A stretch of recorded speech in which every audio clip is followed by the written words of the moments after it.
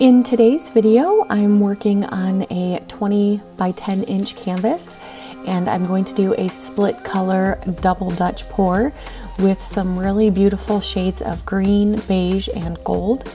I had this idea from seeing some other people do a split color on their canvas, and instead of just doing half white and then half another color like I've done in previous videos, I'm doing white down the middle, and then in two different corners I'm doing two different shades of green.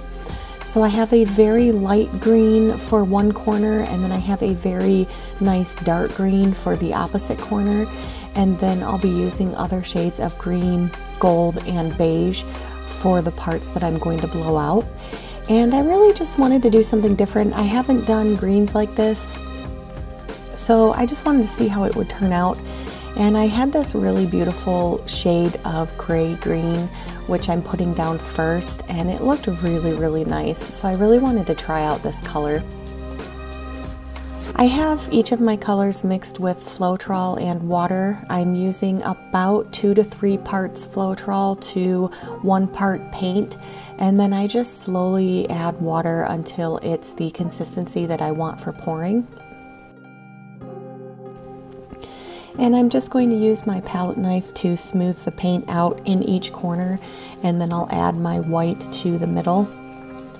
And then in the opposite corner I have a much darker shade of green, but it also kind of has a grayish tint to it, so it matches a little bit to that lighter gray-green color. Once I had my greens down, I just put some white paint down the middle of my canvas, and again I just used my palette knife to smooth that out. And once I had a really nice even coat of paint, I just started adding my greens along the seam between the green and the white. And then I'm just going to take my hairdryer that I have with the nice little concentrator and blow that out.